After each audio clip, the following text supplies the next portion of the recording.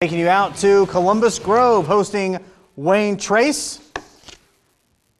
Grove on offense early. Trey Souter with the miss, but getting the putback to put the Bulldogs on the board. Then Trey Souter on the fast break gets the layup to go in with the left hand. That puts the Bulldogs on top. But Wayne Trace would have an answer. Brooks Lockoff with a three, putting Wayne Trace in control. Now more Wayne Trace action.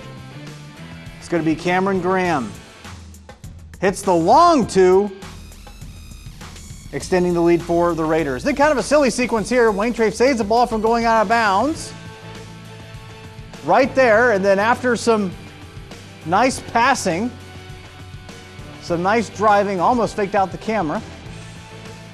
Cross court, around the world, Lockoff for three in the corner, got it.